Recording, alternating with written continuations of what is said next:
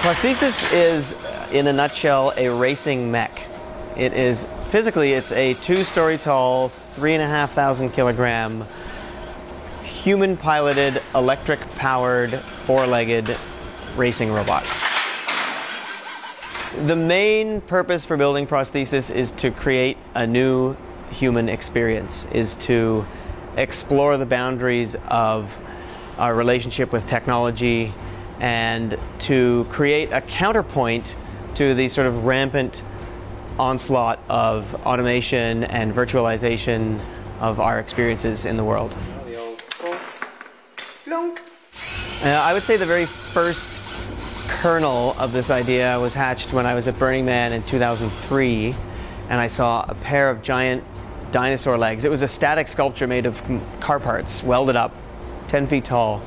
And I saw it and I thought, that is awesome, I would love to ride that. And then I thought, well, I'm a mechanical engineer. I could build a walking machine that I can ride and control with my whole body.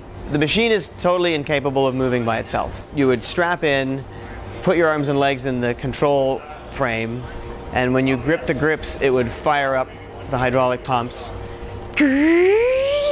and the machine would become active, and you would stand up 2 stories in the air and do a little squat jump and leap into the racetrack.